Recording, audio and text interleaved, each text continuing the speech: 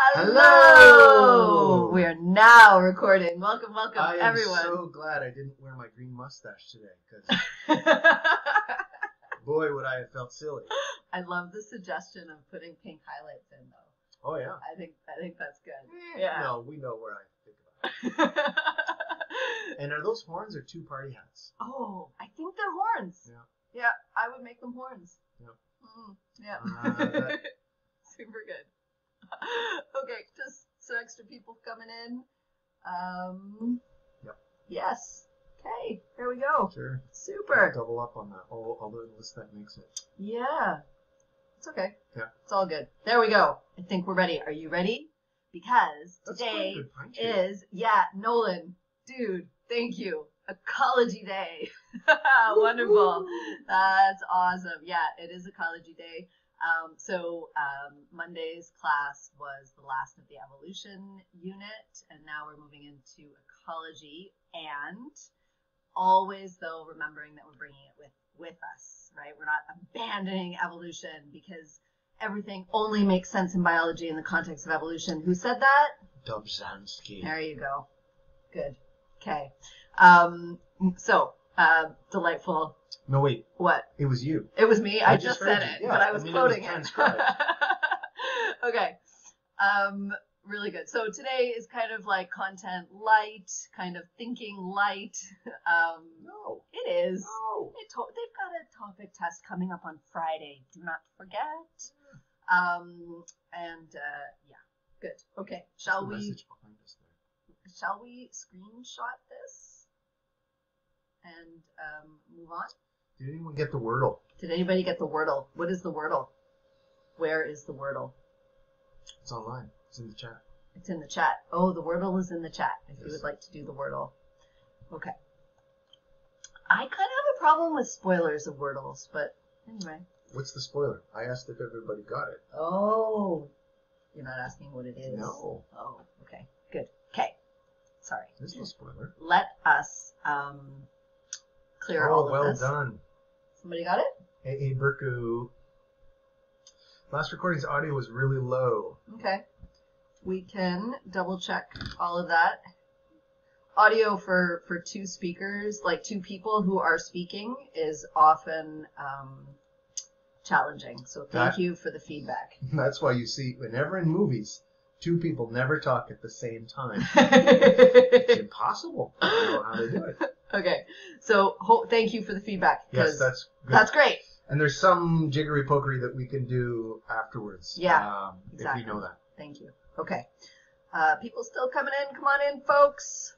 I'm kind of like reluctant to get started until everyone's here, because it shouldn't start until everyone's here. Okay. But not everybody's. But they are coming. Because they have a topic test. They have a topic test, right? Okay. And they might be shoveling snow. That's where I was. Yeah. If you can see the sheen on my head, I was out shoveling snow. It's heavy. And? Well, so for most of the people in my life, today is Tina-For Day. Ask about that later. But for much of the world, it is Marmot. It is Groundhog Day, which is, of course, a day to celebrate Bill Murray more than anything. And, oh my goodness, these last 2 years, if ever there was a movie that we were living in, what? Okay, so you're right. I didn't want to interrupt you. Sorry, but I have another thing about Groundhog Day. It's very important. Okay. Tell us. If you like Groundhog Day, beg, borrow, or steal a Prime account and watch Palm Springs with Jake Peralta. Well, and the mother. The actor that plays Jake Peralta. And it's very funny. And the mother that was met. Yes, it's good. Palm Springs is like the 2.0 Groundhog Day version. Yeah. The right? dancing scene when she... Okay. No spoilers. Okay. Oh, my God. So, Smith, how do you feel when you see this film? You want to make me cry. Yeah. I want to cry. I feel very sad. Why? It makes me very happy and very sad at the same time. This is ecology. This is the edge of the cloud forest where I work and where my heart sits, but my body doesn't right now. No, and because of the pandemic, it's been a long time, right? It's been a long time. Yeah.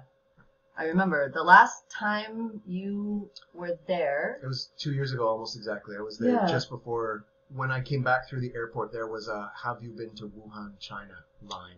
Right. But that was it. Yeah. Interesting. Okay. So we are moving on to ecology. Oh yes, Jake Peralta's friends call him Andy Sandberg when he's not on the job. His mom. I'm going to name you Andy. Jake Peralta. Okay. Wonderful. So we're going to transition into ecology, and so let's just kind of take a moment to kind of recenter ourselves. Or maybe if you weren't at the beginning with us at the beginning of the course, this will be a new slide for you. But just kind of like remind ourselves where we are, where we're moving. We're moving into topic 2 of biology in this sort of massive attempt to like integrate all of the biologies or some of the biologies all into one course so that we can talk about how they're connected. So right? Clearly, in ecology, we talk about giant taxa. Taking over the earth. Yes. We talk about monster animals. Will someone not speak of the giant snail making its way across Asia? Yeah.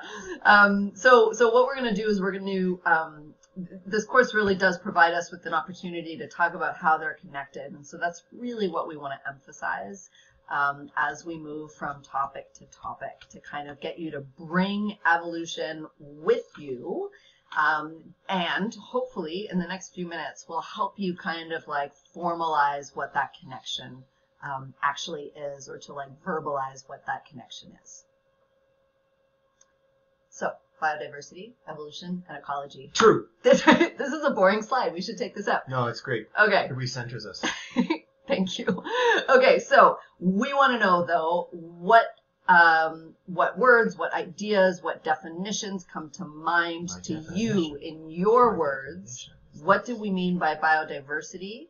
And so we've got a Menti for you that you can share on if you can't access the Menti or you don't want to access the Menti and you want to just put your definition here on the slide. Use the text tool.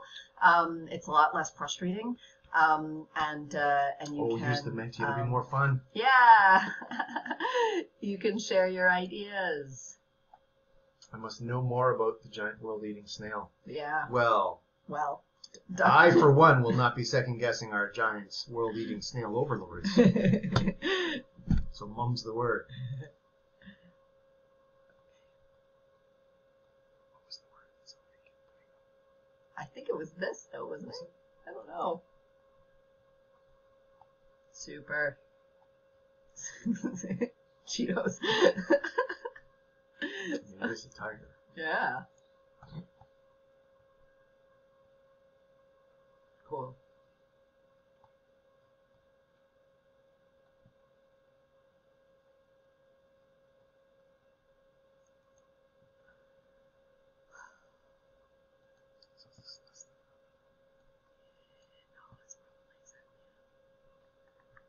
This is great.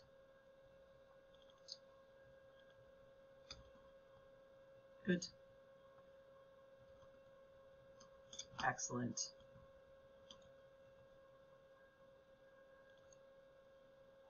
Okay.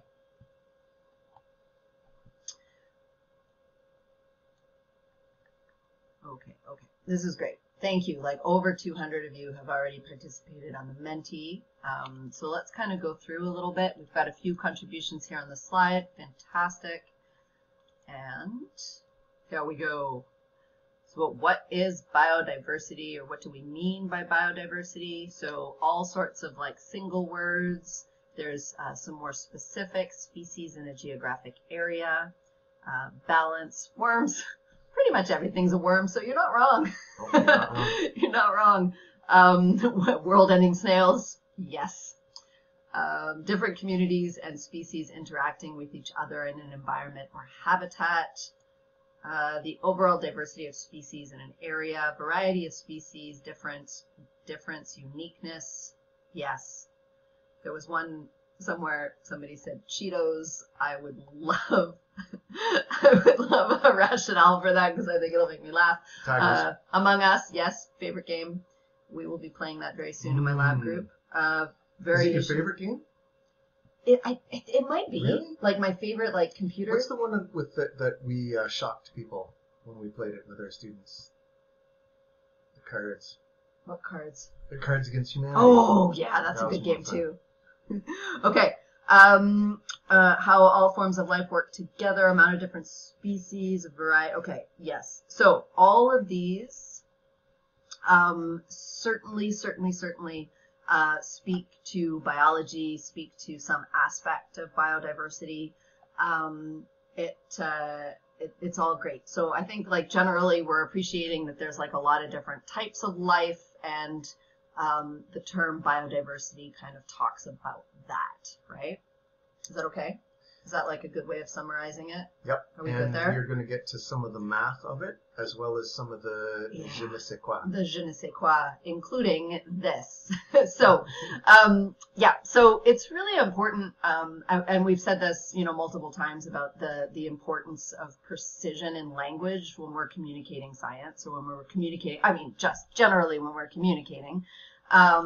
But specifically in biology, it's always really necessary to qualify what it is that we're talking about, because there are concepts or ideas that can change depending upon the scale, right? And we've talked already a little bit about biological levels of organization and scale, and the idea of diversity or variation or difference kind of is different at each of these levels, right? So we've talked about genetic variation, right, which would be a form of genetic diversity, right?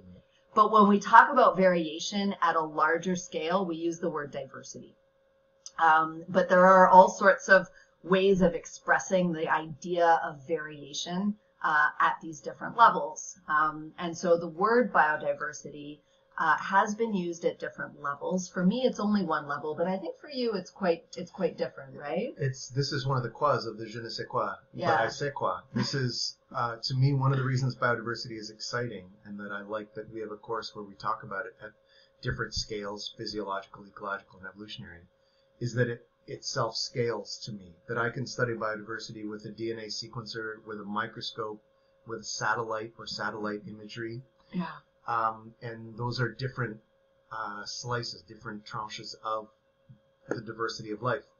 And before I wanted to get going, that the two people who are responsible for the contraction biodiversity or the elongated form biological diversity both died in the past year. Tom Lovejoy and Ed Wilson. That's right. Okay, so many ways of studying or quantifying or describing biodiversity. Yep. But I think what we need to do is come up with a common definition, a common understanding of what we mean by biodiversity. And I think probably... Yeah. Do I read your... Hold on. I do Can I see your mind? by osmosis. What is it? You're thinking about species. I think we're thinking about species. So that's a great place to start, because Yeah. it kind of sits in the middle. And if there is an elementary unit for biology, I will fight anyone and say that is the elementary unit for biodiversity. This is our mole and our meter. Yeah. Now, one of the cool things about species is that we know nothing. We are Jon Snow. We don't know about species. This is not like a Dothraki. Yeah. It is known. No, it is not known. But okay, the definition of biodiversity, to be super clear as we can be, the definition of biodiversity for the purposes of this course, but also most commonly in biology, is at the species level. So number of species within a habitat or within the context that you're describing. You can talk about biodiversity in terms of number of different species. So anchor yourself there, and then as you get familiar with that, realize that if you've got that anchor, we could talk about genes, or we could talk about higher taxa or habitats. But number of species in a place. And we're good. Yes. Now, the number of species in a place is important. Yes. Because sometimes it's high and sometimes it's low and sometimes it changes. It's like skipping. High, low, medium, low, jelly, or pepper. Okay. Okay, Grandpa. Okay. So this is, yeah. So the number of species in a place, the number of species, you've taken a course called biodiversity of whatever this class is called. And so maybe your family or friends will ask you about how many species are there? And then the answer is, it is not known. We do not know. The answer of how many species are named, we know. It's like just under 2 million names. And this is kind of the tortilla of life. It's a square tortilla, so I guess it's a casserole. But most species that are named are insects. Some species that are named are plants and flowering plants. The number of tree species, for example, just changed. The estimate just went up this last weekend by several thousand. But it's not a huge number.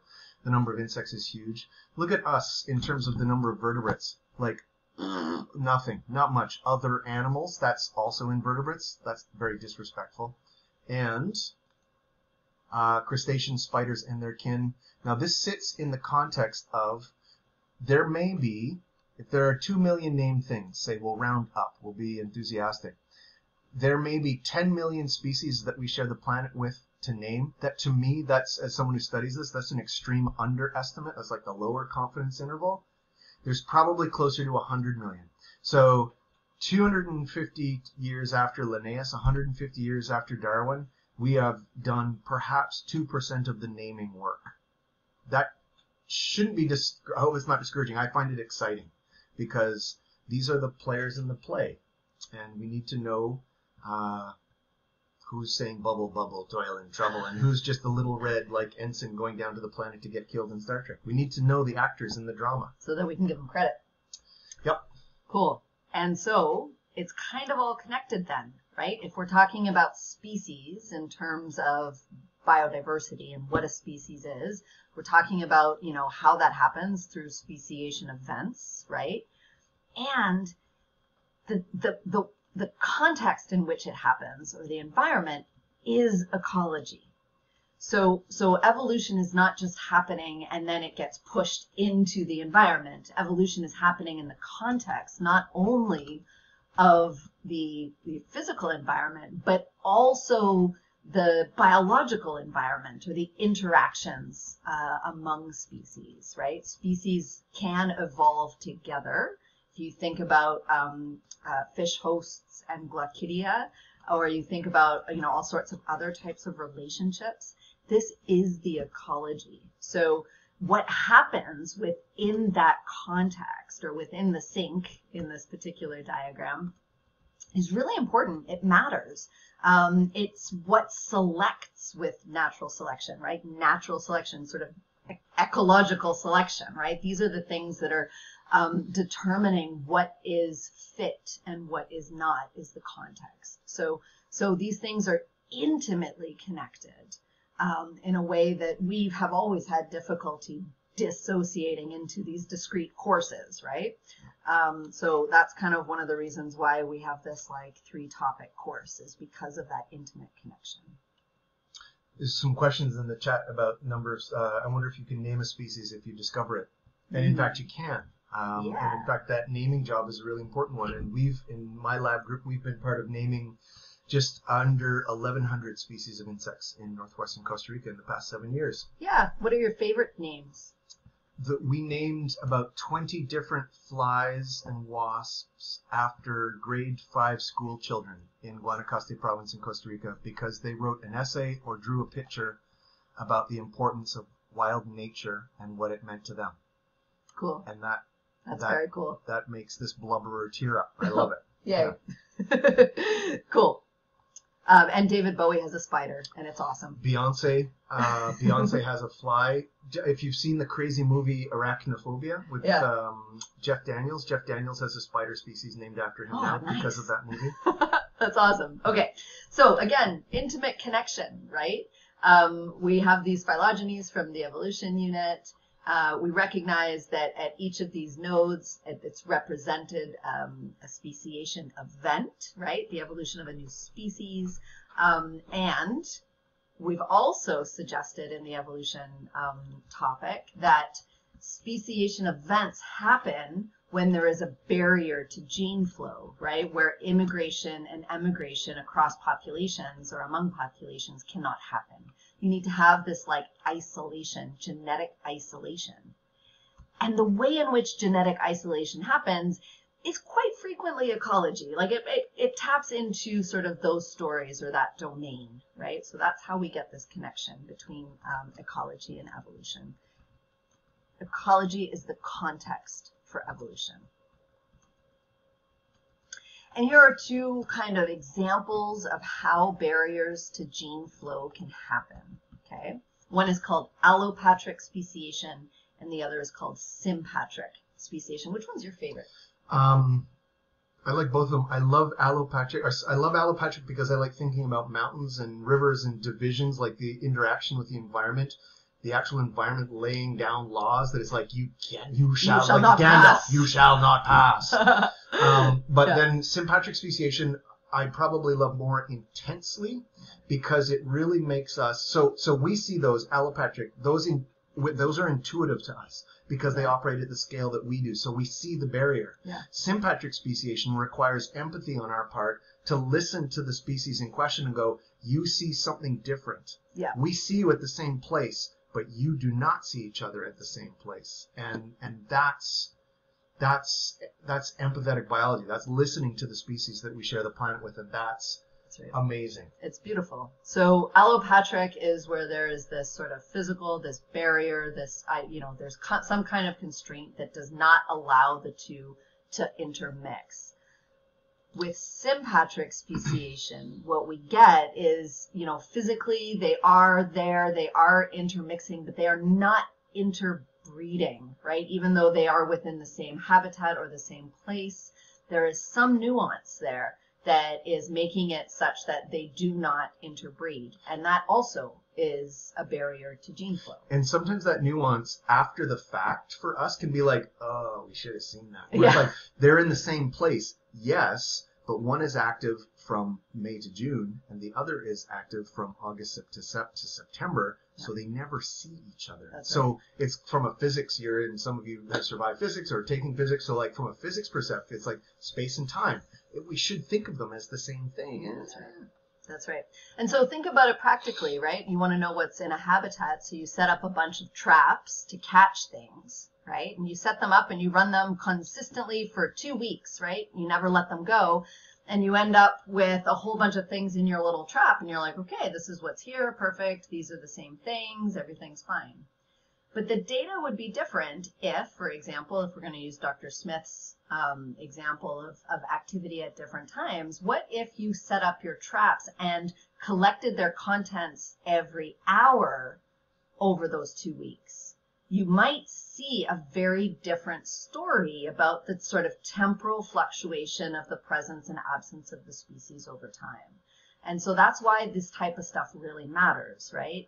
In order to kind of get a real deep dive, we'll never have a non-human centric appreciation, but as we try to acknowledge that, we create an incredible amount of bias in our sampling just by being human, there are better ways of going about appreciating the environment, spending more time in it, collecting data at different intervals, and sometimes not, like sometimes just backing off and watching things from a distance. Yeah, so the deep sea communities, we used to collect them with dredges that literally went, yeah. So all the gelatinous things were like, I'm dead and I'm a schmear now. And so we had no idea which was which, who was whom, who was who. And but now we have remotely operated vehicles with high quality video that streams, and we can see them in place.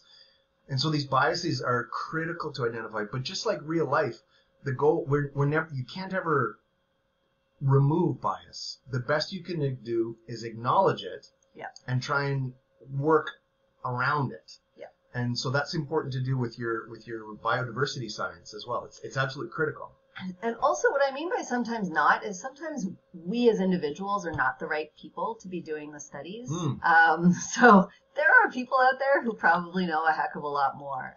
And so tapping into some of that, that existing human knowledge, the knowledge that has been around for a long time, is so important and way valuable. And I think that's really good. What that might look like now in a practical sense, one of the things that our department is doing, and I'm super excited about this, is exploring the opportunity for students to do graduate degrees research remotely so that they can stay in their communities and study with us, through Zoom chats and all of those things, so that the right people are in the right places to be doing the studies, so that I don't have to fly to the Arctic anymore and if my students are always there. So sometimes it really is about who the scientist is, and how they access the information. It's friggin' maple. Boy, it's old. Has anybody, maybe people have seen this. We've had in class some students who know exactly this tree. That was my house. That was my house. Yeah, because they live like right next door. Okay.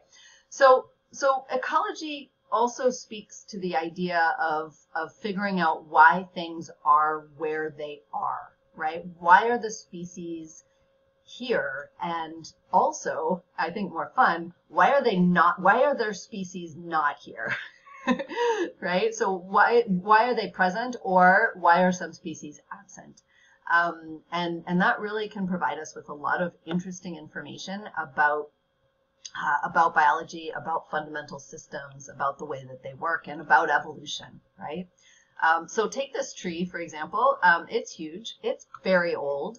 And it is not within a forest of other like trees, right? Well, it sure was when it grew. There we go. Sorry. Smith! You ruined the punchline. Dude, Captain Actually. Actually. Okay. So, you were that kid, like, that always had to have the right answer. Oh! Okay. So, yeah, we can be curious about why this tree is in the middle of this farmer's field. Why is it 500 years old? And what is the age structure of the other trees in the area? What is the species composition of the other trees in the area? We can start to be curious and like investigate the story of this tree using ecological tools and ecological methods of inquiry, right? Okay, so how did it get here? That's kind of the question. And then, of course, we can ask, why are species not where they aren't? Yeah. So there are other questions about, sort of these trends, these observations like this, which is called tree line, right? With elevation, as you move up an elevation, you start to notice these changes in the species that are there, or the disappearance of species. And sometimes, the borders are quite prominent. This is a pretty hard border for ecology. Certainly for terrestrial worlds. Yeah. And so it's a remarkable pattern. Why are there no trees just here? And why are there trees down here? Right? So these are all types of ecological questions that we can work with. So why are species found where they are, or not where they aren't? Oh, I'm sorry. I forgot to put in the wrong, I didn't change the code. So the code is exactly the same. And what we want to ask you is, what might some of the reasons be? So just work on, I've lost my Menti screen. Work on the answer to the question, what might be some of the reasons for a species being where they are or not where they aren't? And I'll refresh my Menti and give you the code in a second. If you're still logged into the same Menti as before, it would be the same one, hopefully, unless it changes. The code and the question are in the chat. Yeah, hold on one sec. Oh, no, Menti just crashed on me. Okay. There's no I in Menti. You mean there's no me in Menti? Oh, wait, there's both. There's both. Okay. Why? Oh. There's also Tim. It wants me to reset the results. Yeah. Okay, hold on one second. Sorry. So the code is the same. It's 14315923. And just need to reset the results. Menti.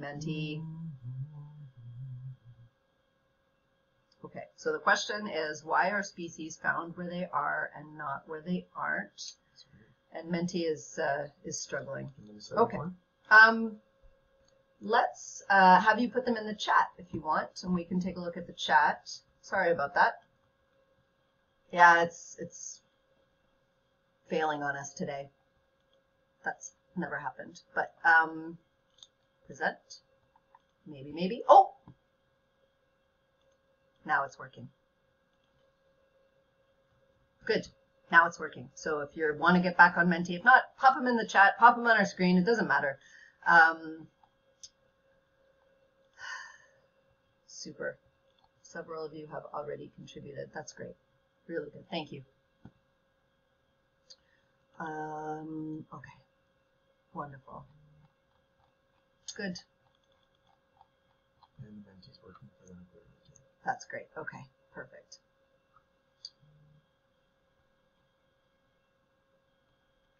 Good. Let's take a look.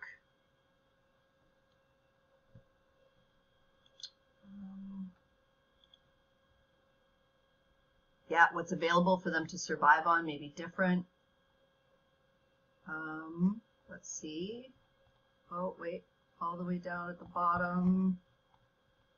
Here we go. Different conditions, invasive, reproductive barriers, access to resources, different environments, favor every species in a different way. Very, very good. Yes. Physiological advantages. Exclusive clubs. Yeah. Humans, thank you, very good. Yes, deforestation, harsh conditions, Cheetos. Okay. Elevation, human impact, because the environment favors them and that place is where they can have their habitat. Yes, absolutely. Good. Soil, food availability, climate differences, resources, good. Conditions, oh, where did that one go? It looked good. System boundaries and adaptability, super good. Yeah. All of these things, right, are part of it. And really the sort of the art of ecology is to design ways of investigating such that you can then kind of hone in on what the answer in this situation might be, right? Because there are multiple competing hypotheses until you can narrow it down. So here are some competing hypotheses, right, for why a tree might be where it is or why it isn't where it is not, okay? The first one, it's kind of your favorite, right? I certainly love it, and working where I do and with what I do, it often is the explanation. It evolved there, and it is only found there. And so why is it there? Because it is nowhere else. That's right. Range expansion and range shift are different, okay? And the way that we might go about setting up a system to answer it may be different as well. So a range expansion simply means that their range of that species is increasing in surface area or in depth or whatever, sort of axis of distribution that species is on. So the range is expanding. The amount of habitat that they're occupying is actually increasing, right? A range shift means that, yes, it's expanding in one direction, but it is collapsing in another direction, like behind it, right? I have like a very sort of terrestrial approach to the way that I'm describing this, but also think about it in terms of a three-dimensional space, like within an ocean system or a lake, right? So it can also go up and down, less so with terrestrial. But the idea is that somewhere it's collapsing, right? It's losing access to that habitat. So then there's movement and the idea that species, how did it get there? Well, it could get there because, as well, unless you're in Middle Earth, trees generally don't get up and walk. But of course they do move, and they move by pollen, they move by seeds, and so proper long distance dispersal with wind, but also so that things can be moved as burrs, as sitting on other species, attached to the legs of ducks, attached to all sorts of things. They can be introduced, associated with other species by us. We're a great species mover. Seeds transported by migratory introduced by humans. But then it can also happen with vicariant events or vicariant events where there's a splitting. So that kind of range that Dr. Jacobs was talking about, perhaps there was some tectonic event, some massive belching of like the Lake Agassiz, the great lake that used to sit in the middle of North America. When the glaciers blew it out, it created a river that is just of absolutely unimaginable force that then would have split the shorelines in a way that for terrestrial organisms they could not have crossed. And so that was a vicariant event that said, okay, well now on either shore you're going to be breeding independently. Does that go on for long enough that then when you can see each other again, you're like, oh, I don't see you at all? Yeah. Vicariance for me is the most difficult one to kind of wrap my head around.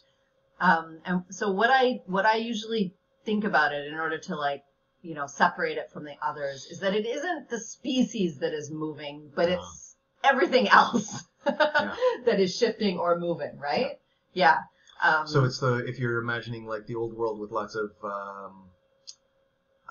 airports, and you're in an airport and you're sitting on one of those moving sidewalks. And somebody's going, and you're passing each other. It's like, that's a vicariant event. You're getting farther and farther apart. Yeah.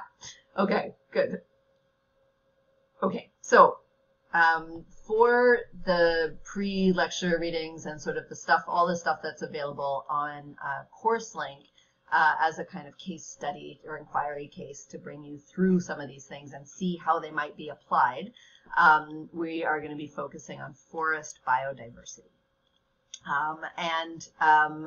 Here are a bunch of other terms that we want you to kind of think about a little bit. So using your stamps, and if you could try not to actually stamp directly in the middle of the image, maybe on the border or something like this, could you please share with us which one or ones here are not a forest, just from these images? Which ones are not a forest?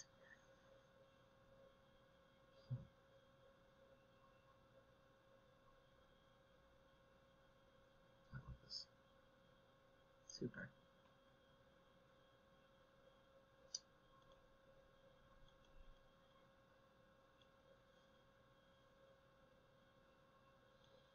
Wonderful. Super good. Okay. This is great. Thank you. Because it is really important for us to acknowledge that, again, just like species, and we're gonna grapple with the definition of species like next class, I think. But just like species, just like ecosystem, just like biodiversity, just like a whole bunch of words, they have potentially different meanings to us. And so that's why we have to be precise in our language when we, you know, generate hypotheses or when we, you know, test predictions and things like this, right? Or when we write questions for topic tests, right? We have to be very precise. And so we can't really use the word forest unless we all come to a common understanding of what it is, because clearly we think that it's different things, right? So let's take a look at some of these. So number 3 was by far the most popular for getting X'd on the definition of forest. And what I would share with you is that I have a student in my lab who lives in this landscape, who is from this landscape, and he would definitely call this a forest. Because when you get down on your hands and knees, all of these, and you can see them turning red, right? It's fall, it's the fall season. All of these are willow trees, and they're this high. And multiple species of willow. And they're beautiful. The flowers that come out on these willow trees in the spring are just gorgeous. And they are 60, 70, 80, 90 years old. So they've got really thick trunks and really close together tree rings because they are on the Arctic tundra. So for many, many people, this is forest. There is no other forest, right? And it's got a canopy, and it's got all of the complexity that forests have, but it's like this high. And what I love most is sometimes when you see these like big glacial rocks that are dropped, right behind it in like the wind protected side, the willows will be like 3 feet high. These are monsters on the Arctic tundra, right? So that's the cheapest place in the world to do canopy research. You don't need safety equipment to tie up get on your elbows and be like, yeah. Wonderful. And it's absolutely beautiful. But for many of us, that's not a forest, right? And then the second one was probably the bottom, number 5, which lots of you selected as not being a forest. So if we think about bias, the last one is maybe a latitudinal bias of experience. The second one might be a terrestrial bias of it's easier for us to breathe with these land plants. But that's a kelp forest. And, that's right. And marine biologists and lots of thousands of species that depend on living in that vertically stratified environment. That is a forest by many definitions of the term. That's right. Number 7 is actually a garden. But again, it could be a forest depending upon our definitions, right? So this is a sort of attempt at like mixed cultivar, mixed cultivation, sort of multi-tiered gardening system, right? Where you have maximum biodiversity within something that is human cultivated for, the purposes of nutrition. Now, one of the next ones that people selected was number 8, I think. Number which 8. is a choice, because I think what you're seeing there, tell me in the chat if I'm misinterpreting your clicking on that. For those of you who selected 8, often it's the idea that, well, that's clearly a plantation. Yeah. That's a crop. It's not a forest, it's a crop. It's a long duration yield crop. I think I would exclude that from definition of forest. Would you? Well, it would depend to me on what else was living there, because in this this is a coniferous plant, which changes the understory, changes the chemistry of the soil and what kind of microorganisms can live there. It becomes much more fungal instead of bacterial. So it certainly changes. It has characteristics, but I would say from a abiotic perspective, this has changed the thermal environment of that space like a forest does. In that way, it's acting like a forest. It's cool. I would have excluded it.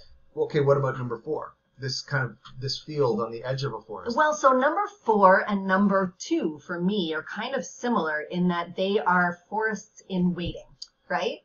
And so if we define forest by the existence of a canopy of trees, then number 2 and number 4 are not forests, but they are full of a seed history, seed bank ready to go, such that if we just waited like a few generations, they would be a forest. I'm going to stir the pot then and say some forests enjoy legal protection. Urban forests enjoy legal protection. 4 and 2 would not be protected. By your definition, would not be protected and would therefore not ever get the chance to be the nascent thing that they are.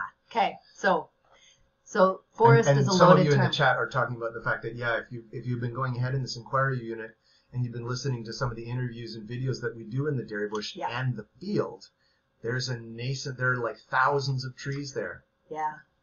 And actually, you're here at Guelph in a weird year, for many reasons. One of them that we don't actually talk about explicitly in the inquiry case of the dairy bush is that field hasn't been mowed for 3 years. So if you kind of go by the dairy bush, you will see more forest than most students do because it's been uninterruptedly growing for 3 years. That's right. Yeah, cool. So forest is a loaded term. And I think the point of having this conversation is here's the right answer. And so context. It depends. It depends, and we can use sort of different variables or different sort of sources of information in order to be able to make those decisions about what it depends on, right? Yep. And in some cases, it totally depends on the human history in that place. In most places on the planet. Yeah. Inescapably it does. That's right. Very explicitly here, that forest wouldn't have been a square for a little while, for a long time. That's right.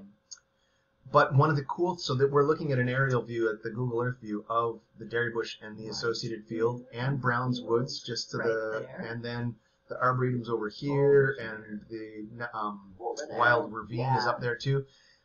One of the cool things about the dairy bush, I just have to throw this out there, is that there are some trees in there that are older than Guelph. They're older than Guelph. They don't look like giant old... Did you say older than God? Gulp. Okay, sorry. And probably her too. But one of the things about this this is a small woodlot, and there are trees there that who germinated when this was not a city. There were certainly First Peoples here for sure, but the colonization by European settlers had not happened. Yeah. So it's right here in the kind of the middle of Guelph and right next to, an urban wasteland here of big box stores and parking lots. And then there's this little piece of heaven, and we kind of escape to it every once in a while just to kind of breathe. And if in a moment spend a lot of hours there. You do. And if you kind of put on noise canceling headphones, you can like cancel out the auditory traffic. And it can feel quite peaceful. Yeah, the traffic you hear in the winter when the leaves are gone, but in the summer you'll hear just the sounds of the forest. Yeah. And so, yeah, Dr. Smith spends lots of time sort of helping to document who's there and what they're doing. And share it. And to share it. So this is where our virtual forest was created. And we're always trying to get sort of cooler digital tools to be able to make it even better. Throw in the chat how old you were in August 2009, if you could do that. That would be cool. Is that when you started? Yeah. Ah, good. Okay. And if you live on this image here, put us a stamp and show us where you live. Oh, is that what's going on with this? No, I don't know. Somebody's like, yeah. Anyway. 5 years old. 5 years. 19, 6, 15, 7, 5, 6. Lots Wonderful. of 5, 6, 7s. Yeah. And then 14, 15. And 14. Yeah. Yeah. We. Strangely, I was 3. No. It's been a really rough couple of years. Way old. Dr. Smith has been taking a weekly photo using Gigapan technology since then. Every week on Wednesdays. Now, because we teach on Wednesdays, it's on Tuesdays.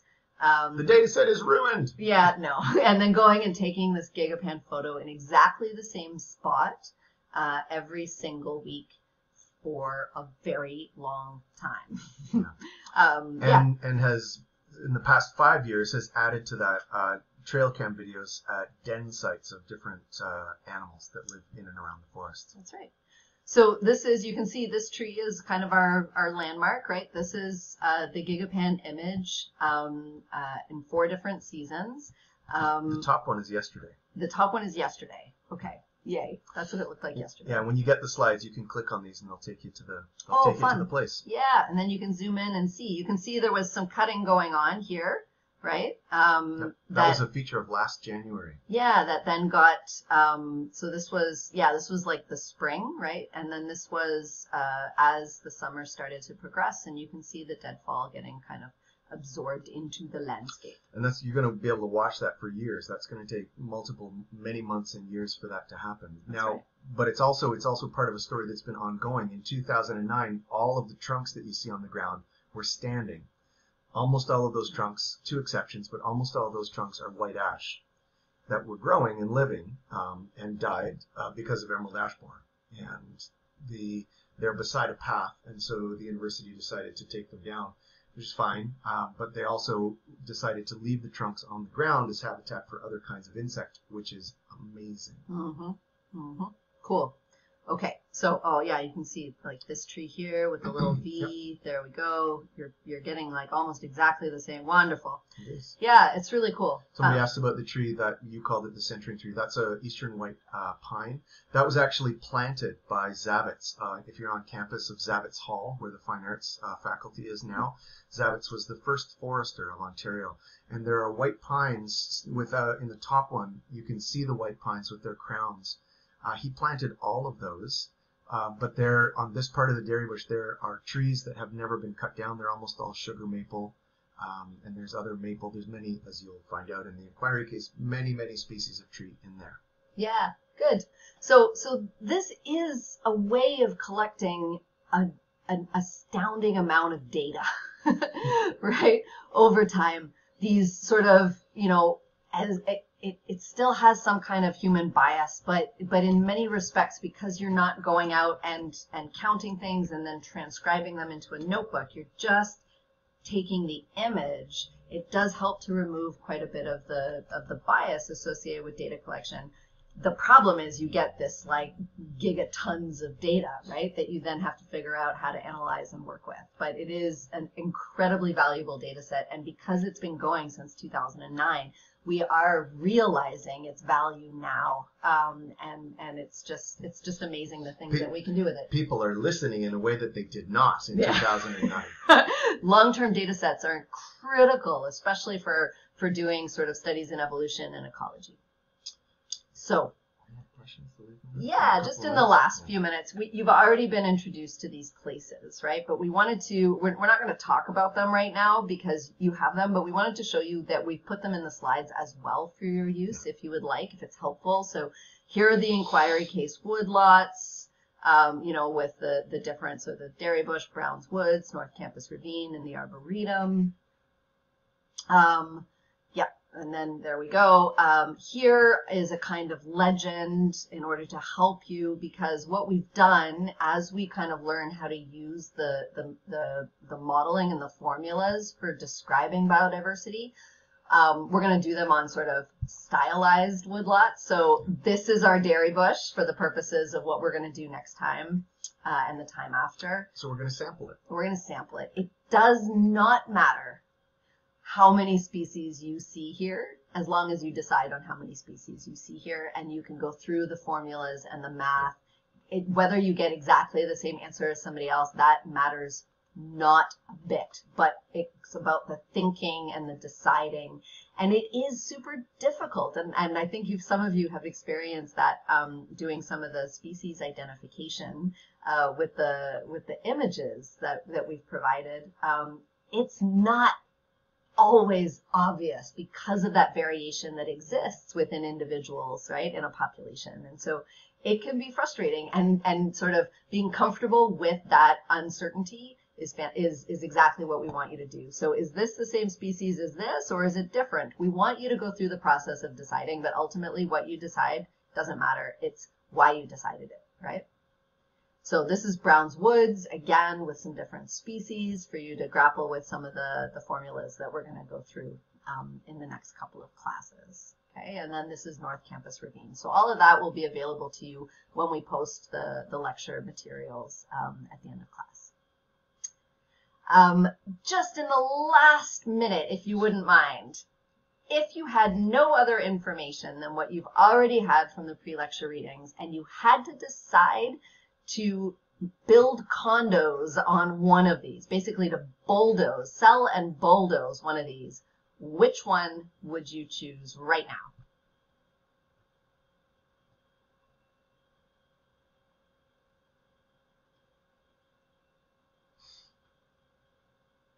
Kyle's like, none.